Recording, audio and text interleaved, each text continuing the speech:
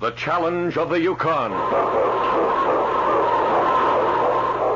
It's King, swiftest and strongest lead dog of the North Country, blazing the trail for Sergeant Preston of the Northwest Mounted Police in his relentless pursuit of lawbreakers. On King! Run, you husky! Gold discovered in the Yukon.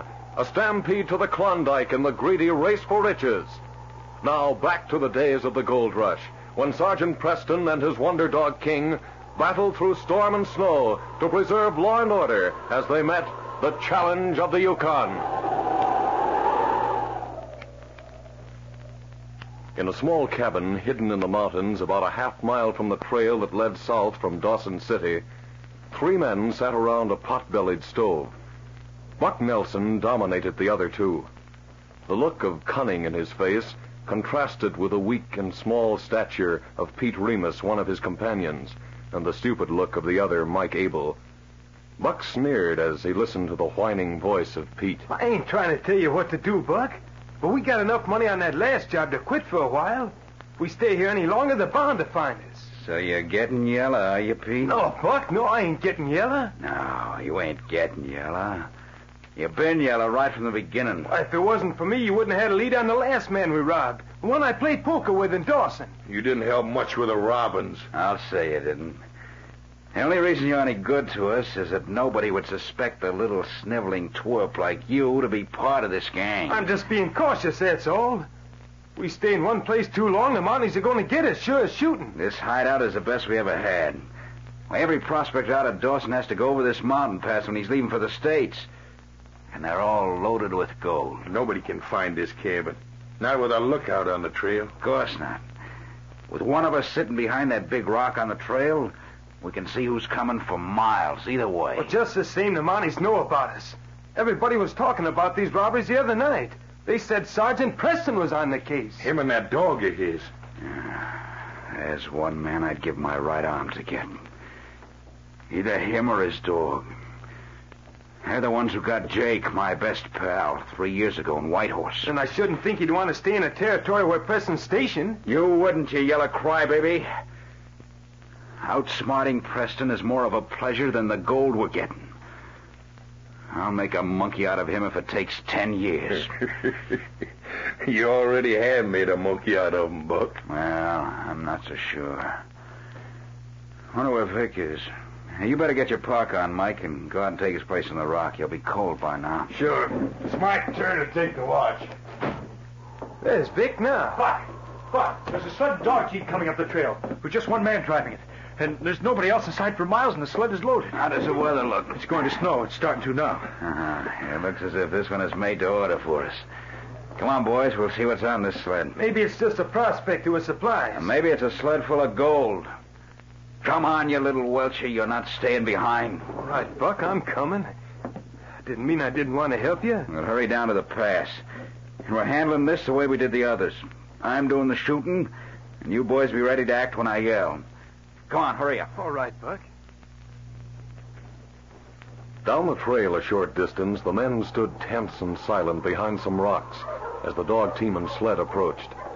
Then Buck raised his rifle slowly. This'll take care of him. I'd better give him another for good measure. You got him, Buck. You hit him the first time. Come on, let's get over there. Mike, stop that dog there. Hold up there. This man's dead, Buck. Fine. You and Vic put his body on the sled and take it as far as the place we turn off to the hideout. You going to take to the dogs to the cabin? Of course, now we can't keep him. Cut him loose when we get to the turn off the trail. You and Pete bring everything on the sled up to the cabin and then throw the sled into the ravine. Mike and I will carry this body to the cabin, see if he has a money belt on him or gold sewed in his clothes. Come on, now, hurry. We got to get everything off this trail before anyone comes. The early darkness was falling, and a lantern lighted the cabin where Buck and Mike were searching the clothing of the man they had killed. He sure wasn't carrying much money. These are funny clothes for a prospector. Hey, here's some papers in his pockets. Give them to me. There's a letter. Addressed to Father John Murphy. No wonder he isn't carrying any money. He's a priest. Priest? Of all the rotten luck. All that trouble for nothing. Hey, Mike. Come on, Calvin. All right. The rest of the stuff is on the sled. This box is heavy. It's all I could carry. Yeah, I'll give you a hand. Put it on the table. I'll get the rest of the stuff. Wonder what's in there. Come on, Mike. Let's get that canvas off it. Yeah, sure was heavy. We'll have it open in a minute. I'll put these fur blankets back here. The rest of it was on the sled. Shoved over the ravine. This box is more interesting than anything else he had on the sled. He's got a cross on it. A cross? The man we shot was a priest. A priest? No. Oh, you shouldn't have killed a priest, Buck. What do you think's in the box? It's got a lock on it. It's bad luck to kill a priest, Buck. You shouldn't have All killed right, him. quit your whining. Maybe the key to that lock's in his clothes. I got a quicker way. Hand me that axe. Killing a priest. If the Mounties Will you find keep out... your mouth shut? Here's the axe. Now we'll see how much gold he was carrying. Buck, you hit the cross. You broke it right through the middle. This is the last time I'll tell you to shut up. Look, there's gold in this box. He must have been taking it somewhere. It's probably church money. Not anymore, it isn't. This is the best haul we've made. We should have taken the money and let him go. Killing a priest. I suppose we should let him bring the Mounties right back here to our hideout. But it's bad luck, I tell you. I tell you to keep your mouth shut, don't I? Well, maybe this will help you. Now get up. Get up, you yellow pup. You and Vic are taking that body out and burning it. All right, Buck. I didn't mean nothing. I'll do it. Hurry up about it. Come on, Vic. Sure. You take his feet. Get those bags of gold out of there, Mike. Yeah. Divide that stuff right now. It's hot in here. I'm going to take my park off. Hey, there's 9 bags of it. 9 bags, huh? Kind of hard to divide 4 ways.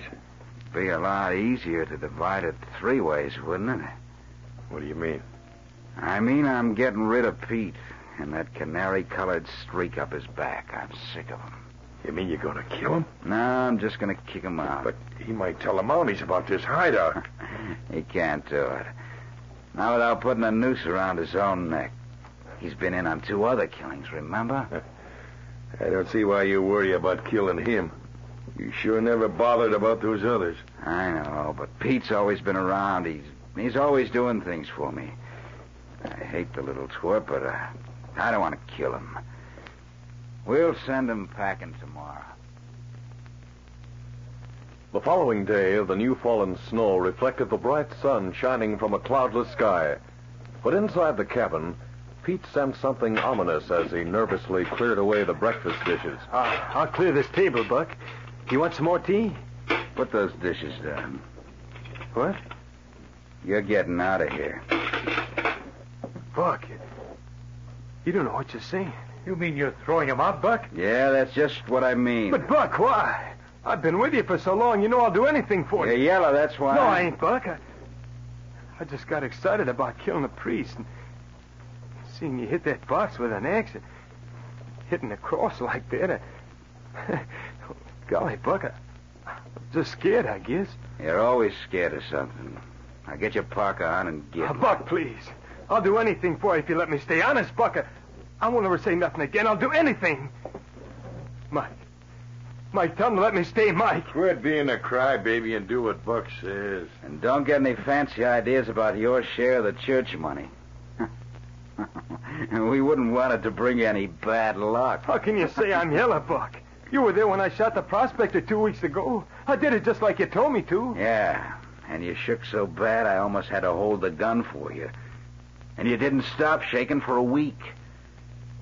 And just in case you get any ideas about telling the Mounties where this hideout is and collecting the reward for Buck Nelson, just remember that killing. And remember how it'll put a rope around your neck. You know I'd never tell where you were, Buck. See that you don't. Now get out. Oh, Buck, please. Mike, you follow him to the trail, and if he turns back this way, shoot Oh, him. Buck, please, won't you Get give that me park on and get out of here before I lose my temper. Don't bother to pack anything. Just get out fast. I can't stand the sight of you. All right, Buck. I'll go. And if you should happen to see our friend Sergeant Preston, you might tell him that someday I'm going to get him and that fancy dog of his.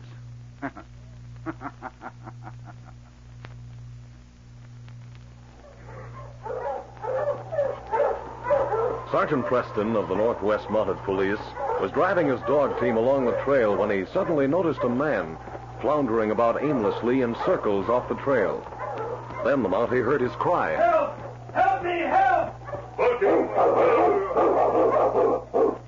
What's the team, boy? Stay here, King.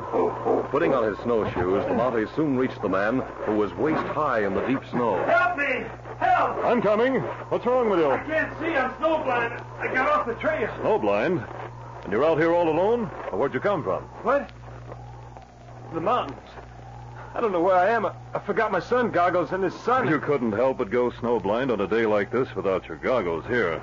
I'll take your arm and get you back to the trail. Are we far from the trail? No, not very. You've been going around in circles. What time is it? Late afternoon. Where do you live? I'm on my way to Selkirk. Selkirk? But you can't get to Selkirk without a dog team. You haven't even got a pack. I lost it somewhere after I went blind. Oh. You had anything to eat? Not since breakfast. Is that your dog team? Yes, it is. Are you going south? No, I have to go north of here to an Indian village, but it's too far for you to go. You're half frozen and your eyes need attention. But I can't see. I can't go out alone. There's a roadhouse on the trail a couple of miles from here. You can go there. You mean you'll take me back? Well, I know I can't do that. It would take too much time. But I can send my lead dog back with you. I won't need him. I may be back late tomorrow night. I can pick him up then. You sure you know where to take me? Oh, yes, he knows Jim Taylor's name. He'll know what I mean. Now, you better sit down and rest. I'll bind up your eyes. Yeah, it's a good thing you came along. Who are you? Why, my name's Bill. This dog of yours must be plenty smart. He'll take me back to that roadhouse all alone. He will if I tell him to. There. Now, keep that scarf around your eyes. Yeah. When you get to the roadhouse, Jim Taylor will fix them for you. When'd you say you'd be back to pick up the dog? Well, I'll try and get back tomorrow night. You'll be better by tomorrow, so if you don't feel too weak, you can go ahead wherever you're going.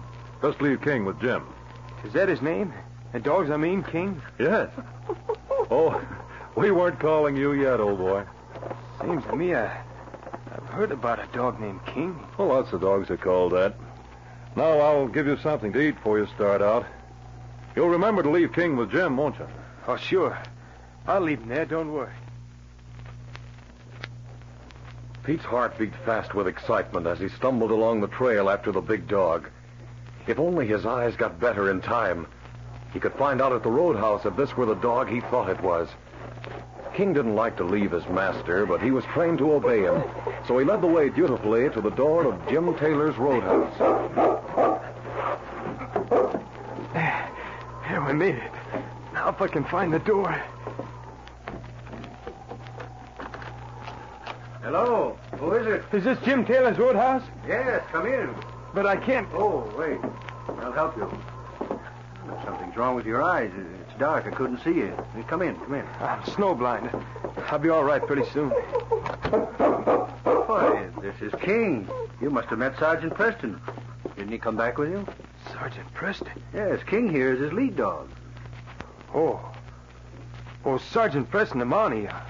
Oh, yeah, sure, I met him. He's a good friend of mine. Sit down here. You must be tired. Yeah, thanks. Yeah, I am tired. Went blind, lost my pack. Preston found me. You were lucky. He was in a hurry to get up to the Indian village, or I'm sure he'd have brought you back. Yeah, that's why he sent the dog. Well, King is just as good as a man. Are you going to meet Preston back here? No, he said he was going straight back to Dawson City. He said to bring King back there when my eyes were better. I'll fix your eyes for you. They'll be better by tomorrow morning. I hope so. And after I fix them, you better have some supper. It was early the following morning that Pete left the roadhouse with King on leash. The big dog was puzzled about Pete, as he no longer had to lead him. But his master had told him not to leave this man, so he trotted along obediently. As Pete made his way back toward the mountain hideout, he remembered Buck's words.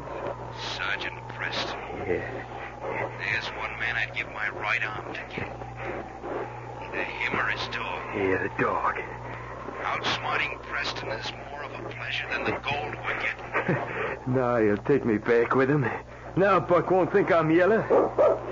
Keep right on going, King. But we're making a wide circle. I'm not taking a chance on crossing that Mounties trail. Not a chance, King. Darkness was approaching as Pete went up the secret trail to the cabin hideout. Mike came out of the cabin door. Pete, what are you doing here? Is Buck in the cabin? No, he's up in the lookout. He and Vic. I gotta put this dog in the cabin quick. Hey, where'd you get that? I'll tell you in a minute. All right, King, go on in. Preston's coming soon. There, we got him. Why are you doing that? Whose dog is it? You'll be surprised when I tell you. Oh, here comes Buck now. Thought I told you to get out and stay out. Why'd you come back here? I think you're gonna change your mind about me, Buck. You're lucky we didn't plug you. Vic and I watched you coming up the trail. What'd you do with the dog you had? He's in the cabin. I brought him back to give to you for a present. Listen, you fool. Take that cur and get out of here. If Vic hadn't argued with me, I'd have sent a bullet through you for coming back. Buck. You said you'd give your right arm to get Sergeant Preston. Or his dog. Sergeant... You mean that's his dog? It sure is. It's King. I don't believe it. It is, King. Listen to him. Guess he's figured out he's been trapped. Now you can't say I'm yellow, Buck. But the Mountie, where is he? He'll trail you up here. Did you steal that dog? No. I went snowblind. Met the Mountie. Let me have King to lead me back to a roadhouse because he was in a hurry to get somewhere. He can't trail me here because the trail's packed hard. We didn't leave any tracks. I've been waiting for this. I'll put a bullet in that cur, and we won't have to worry too much about Preston for a while. He'll spend his time looking for his dog, not for us. He's a fine dog. Maybe we could keep him and sell him when we get over the border. Are you loco? No.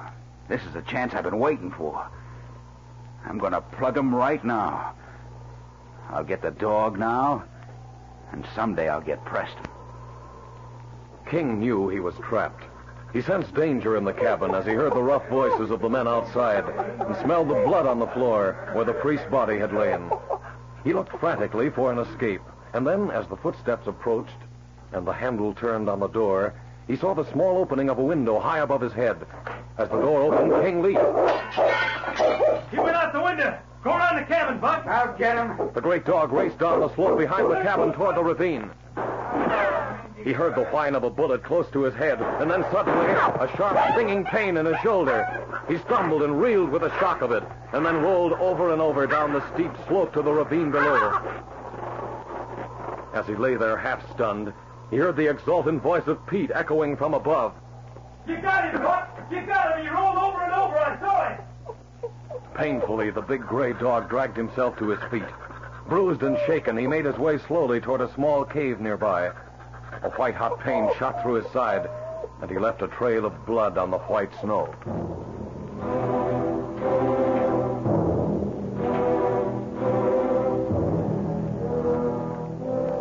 It was later that night when Sergeant Preston got back to Jim Taylor's roadhouse. Jim, you here? That you, Preston? Yes. Came back to pick up King. King? But he's gone. He isn't here. What? Didn't the man bring him here and leave him? The man was snowblind? He must have misunderstood you. He said you told him to bring King back to Dawson, to the police barracks. But he didn't know who I was. I didn't tell him I was a Mountie, and he couldn't see. I purposely didn't tell him. But why? Too many people are anxious to get King away from me, Jim. I told this man to leave King here with you. Oh, Sergeant, it's all my fault. I asked him if he'd met you. That's Oh. how he found out the dog was yours. He couldn't have taken King away from here for any other reason except to kill him or steal him. Oh, Sergeant, I'm sorry. It's all my fault. I better get back to Dawson. If King gets away, that's where he'll come. Don't you think you'd better wait till morning? No, there's a bright moon. Well, don't worry about it, Jim. It wasn't your fault. I'll start for Dawson right away. King lay quietly in the cave, licking his wounds. The bright moonlight cast black shadows on the snow in the ravine. Suddenly, the form of a wolf emerged from one of them. His nose sniffed the air as the smell of fresh blood drifted to him. He was lean and hungry, and he followed the scent until he came to the trail of blood in the snow. It was then that he threw back his head, and a long howl broke the stillness.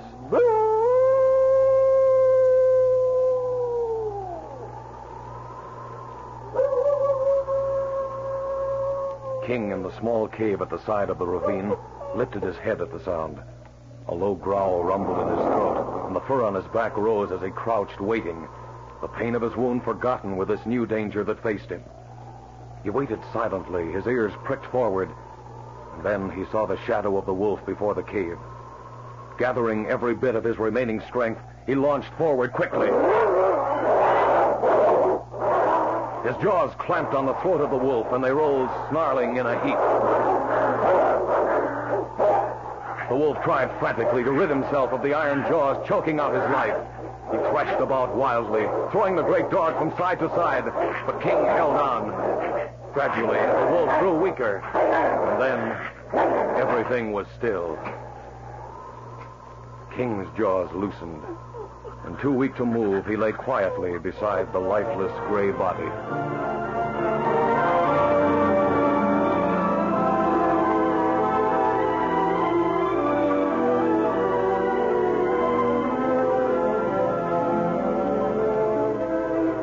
For 2 days, Sergeant Preston has searched for King.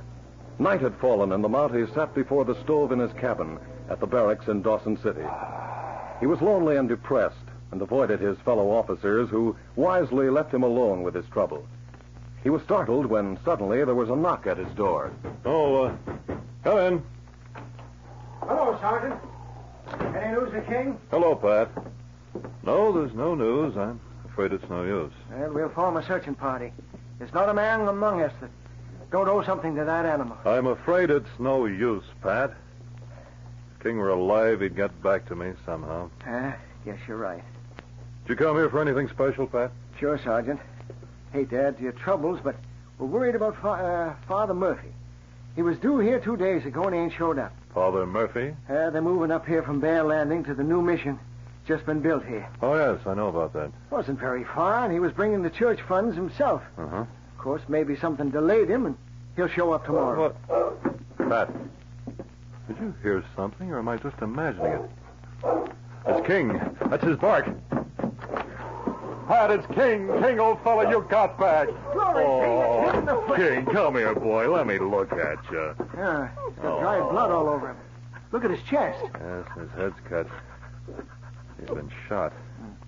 Bullet grazed his sides, quite a deep wound. Poor fella. This blood here on his chest, I guess that's some other animal. He must have fought with something. Who would shoot King, do you suppose? If I find out, I pity him. Let's have a look at you, fella. Poor King. Now, hold still, boy.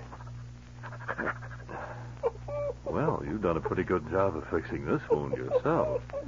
Kept it clean by licking it. Easy, fella.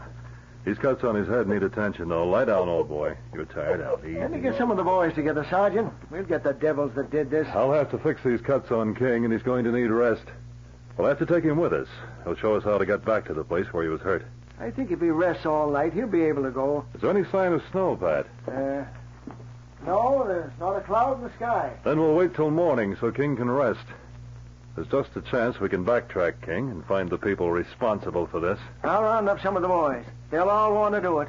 You know, there's a reason someone would try to get King. This may be the gang of men we've been after, Pat. The men committing the robberies in the mountains. Maybe they got Father Murphy. Get the boys together if you want to and tell them to come armed. We may have a fight on our hands. The following morning, Pat and 2 other men went with Sergeant Preston as they backtracked King. The great dog seemed to know where his master was going and led the men back the way he had come. It was afternoon when they finally reached the ravine after a difficult trip cross-country. Look, boys, here in front of this cave. It's a wolf. This is what King fought. Must have tried to kill him after he was shot. It's a big one, too. King must have holed up here for a day or two until he was strong enough to travel. Look, Sergeant, up that slope. Something's rolled down it. Look at the snow. Well, that must have been where King was shot. Think we can get up there? Sure, that ain't steep. All right, boys, come on. Come along, King. As the men reached the top of the slope, they hid behind some fir trees when they saw the cabin hidden in a hollow. Here's the hideout we're looking for. It's back from the trail. They must have lookouts watching the trail from the other side of it. Wonder if anyone's in the cabin now. Pat, you take the boys and circle around. See if you can find the place overlooking the trail. I'll take King and go to the cabin. Keep under cover of the trees if possible. If we find anyone watching the trail, we'll take care of him. Come back to the cabin afterwards. Come on, boys. Right, Pat. We'll get him over. Quiet, King. Quiet, boy. This way, fella. We'll go around to the door.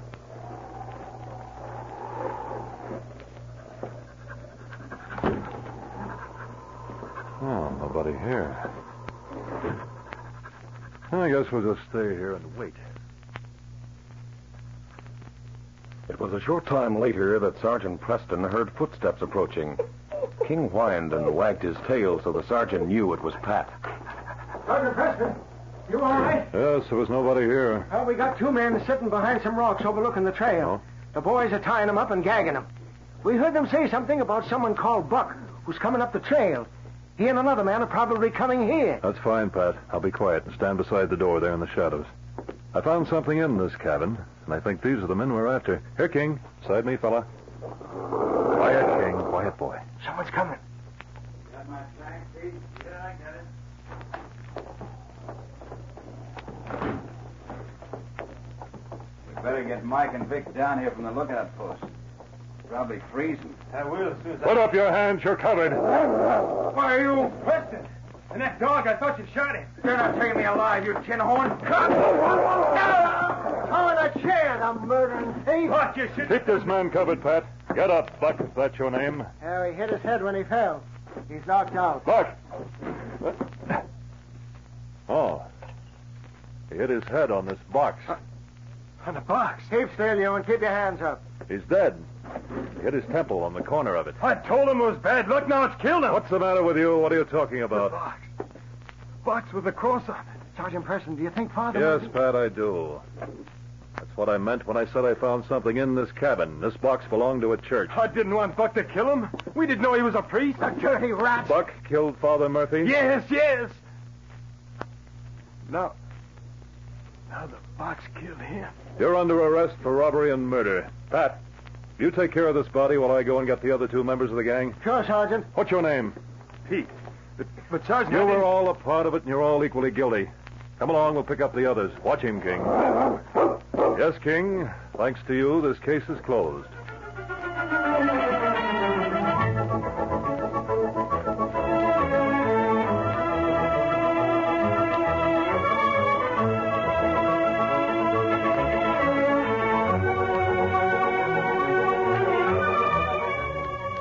The Challenge of the Yukon is a copyrighted feature originated by George W. Trendle and brought to you each week at this time.